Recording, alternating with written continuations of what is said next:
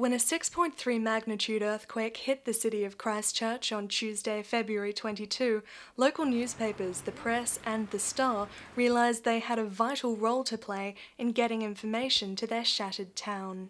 The APN-owned Star newspapers, usually published twice weekly, switched to being a daily for the fortnight following the earthquake.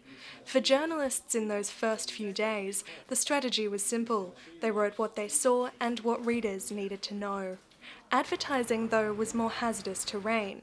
Neither the Star nor the Press wanted to run the risk of placing pre-booked advertising for businesses that no longer existed.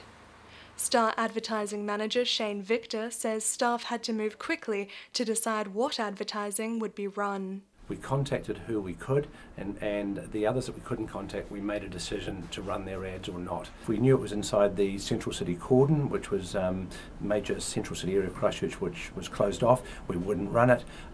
We then would contact the sales rep who dealt with the client after and make an assessment call, basically where their business was or wasn't. Over at the Fairfax-owned Press, the approach was even more stringent.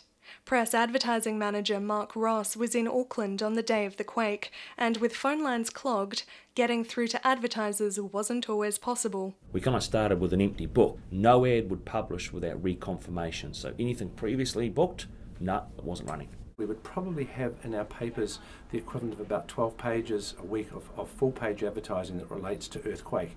In a crisis, advertising can play as important a role as editorial in getting critical information to where it's needed. Remember, there was many parts of Christchurch that were probably for 2 weeks after the event still didn't have power. They don't have power. Not many people have got radios that still run off batteries these days. So the press, the fact that we delivered the day after and did so to the vast majority of Christchurch, there was only a few areas where we couldn't. They got news, they got information, and I guess the advertisers, councils and important notices recognised that, which is why they used us as that vehicle and the channel for getting information out there. Star Managing Director Steve McGaughan says that some advertising dropped away entirely after the quake. I think the fact that the CBD has been so damaged, it's very difficult to gauge what advertising levels and revenues are going to be like in the next 2 to 3 months. We've probably lost about 50% of our local retailers at the moment that are currently not trading. Those on the perimeters have in varying stages opened.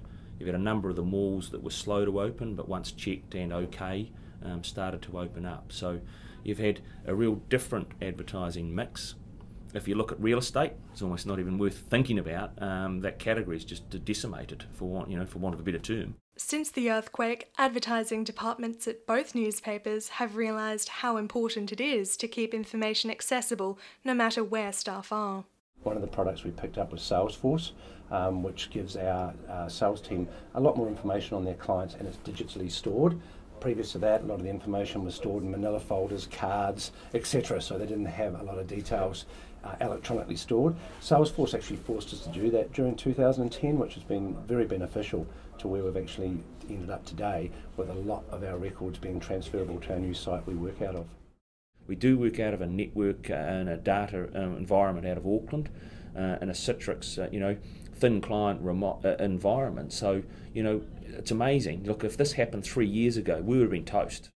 Newspaper staff have shown incredible resilience in the face of the earthquake, and in turn the quake has shown staff that a new way of getting their jobs done is possible. Staff are working in the field more, and that mobility could offer them a new edge as they move into the future. Christchurch is going to dramatically change after this earthquake, and I think we've already shown in the last couple of weeks how mobility of the team is going to be a great way forward. It's going to make us a more efficient advertising department, and I think also enjoyable. A lot of the staff are saying, hey, this is a great freedom I've now got, and I can be a lot more efficient. I can be out there, I can go to clients when they want, where they want, and get the sales that way.